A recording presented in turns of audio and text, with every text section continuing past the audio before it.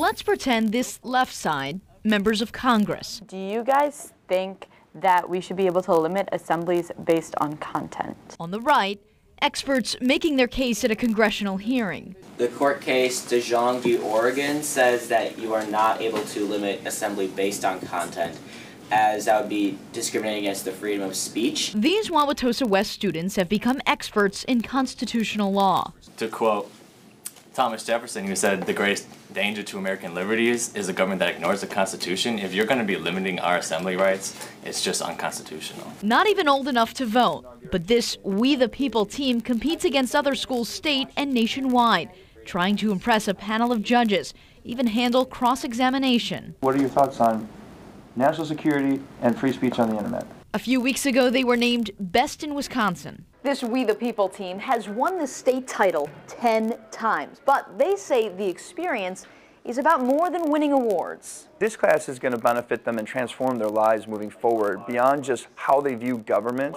Especially in today's tumultuous political climate. It's been a really helpful class, especially with the last election. We were getting in the swing of things right as the election was heating up. Future voters understanding America's past and present. In Wauwatosa, Hillary Mintz, WISN 12 News. The team heads to nationals in April in Washington, D.C. Nearly 60 teams compete. Tosa West has finished as high as 10th in years past. They are currently working to raise about $70,000 to make the trip to the nation's capital.